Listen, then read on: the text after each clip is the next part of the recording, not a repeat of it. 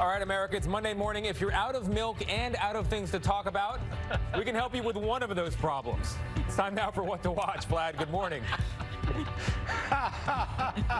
Oh, man, Tony, I love that. Love that. Good to see you all. Happy Monday. We're working from home. We're providing that extra jolt that you might need in the morning by taking a look at some of the stories we think you'll be talking about, including this. A demonstration in St. Louis led to a heart-pounding scene outside the home of one of the mayor's neighbors.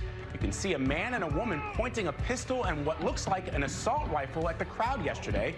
The couple was confronting hundreds of protesters who passed through their gated community to urge Mayor Lyda Krewson to resign. On Friday, during a Facebook Live event, Krewson read the personal information of demonstrators who want the city's police department defunded.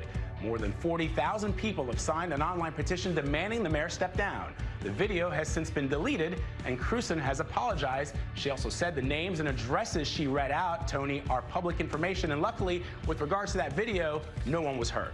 Yeah, no one was hurt in that video with the gun on the porch, but that information, while it may be public, it wasn't as public as being read out loud. There's a difference between it being technically accessible and being broadcast out there.